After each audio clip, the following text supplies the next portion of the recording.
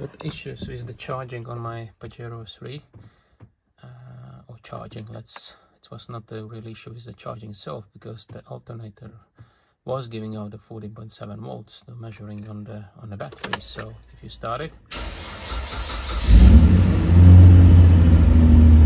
there you have it. So the low engine light is on.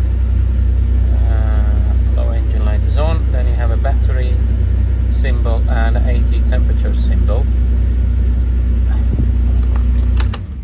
I just shut it off. But when you measure on the battery terminals, actually the battery is new and it's connected very good, so it's giving me out the 14.8 volts.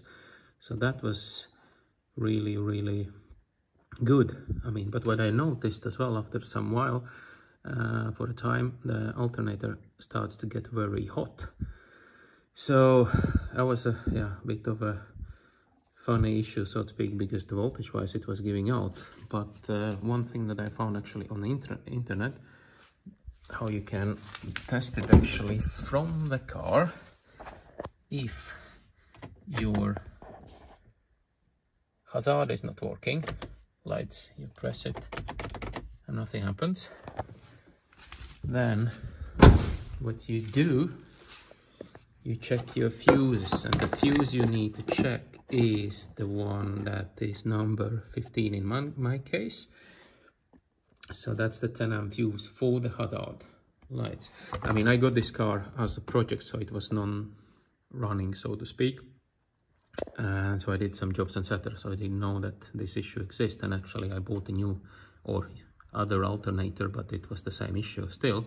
So you don't need to buy the alternator before you check this one. So check your warning light, hazard. If they are not working, come here, check this fuse, number 15 in my case. And actually there was nothing in my case, it was completely empty. So if we put it in like so, and the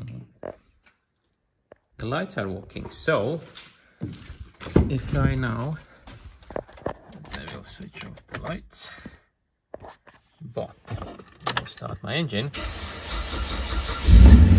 and here you go.